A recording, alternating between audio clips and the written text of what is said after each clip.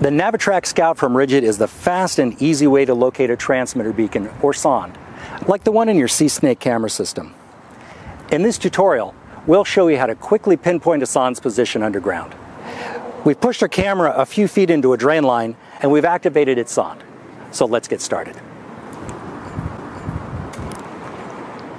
We'll power the receiver on. And then we'll use the frequency key to select 512 Hz sonde mode.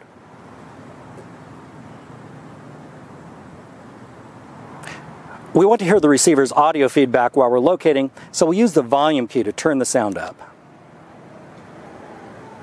We're going to demonstrate a simple three-step method for locating a sonde. Localize, pinpoint, and verify.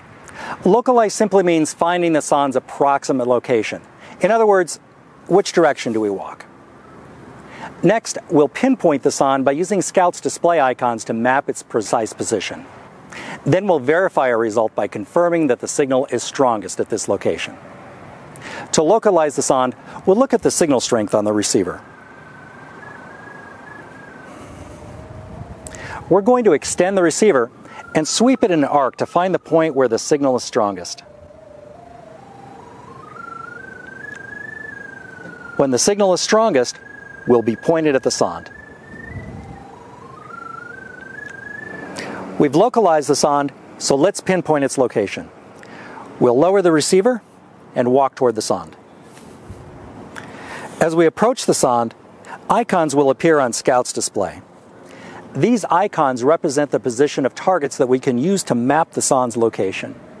And there are two types of targets: poles, which occur at each end of the sonde, and the equator, a plane that crosses over the center of the sonde. If you draw a line between the two poles, the sonde is located where that line and the equator intersect. We're going to map the two poles, and then we'll map the equator. We're going to center the first pole on the crosshair. For the best accuracy, we want the receiver close to the ground, and we want to keep it fairly level.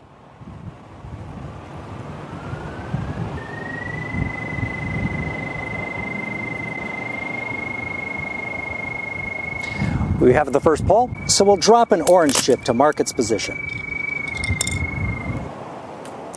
We know that the second pole is on the other side of the equator, so we'll walk past the equator, and then we'll locate the second pole.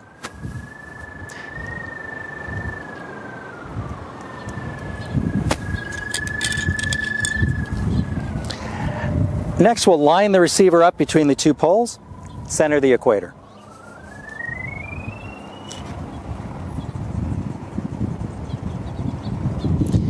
The sonde should be located at this point, and we can see that it is. We'd normally drop the yellow chip at this point to mark the sonde's position. We've localized the sonde, we've pinpointed it by mapping out the poles and the equator. Next, we'll verify by confirming that the signal is strongest at this location. And we'll do that by making sure that the signal drops if we move the receiver in any direction, which it does.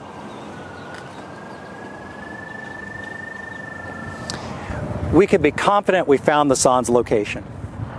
To get a depth measurement, we'll need to position the receiver directly over the equator.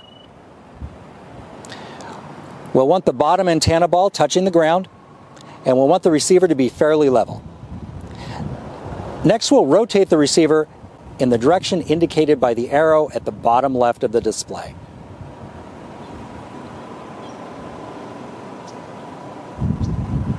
Then we'll confirm our depth reading by rotating the receiver 180 degrees and taking another reading. We've seen how to locate the sonde by mapping the poles in the equator, and we've seen how to measure its depth.